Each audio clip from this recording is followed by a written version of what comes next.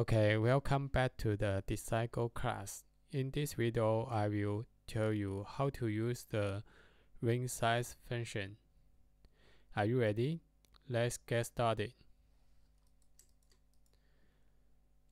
And first one, you can click RingSize. You can see here this circle. You can move this point and angle change, and you can move this diameter. Here diameter is changed, and choose US or UK. You can see here size is changed, and choose half. You can see this circle is half, and you can see point number.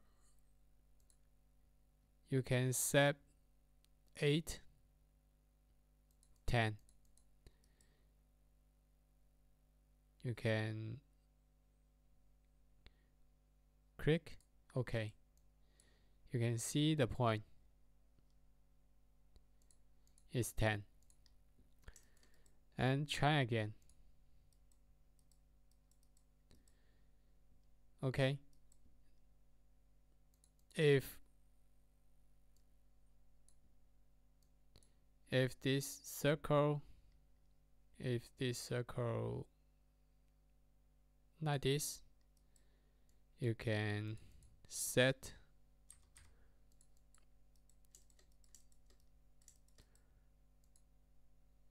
14 and 12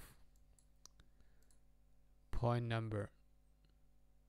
Okay, and you can see the point number.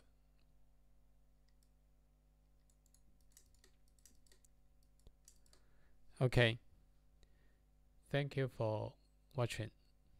See you next time.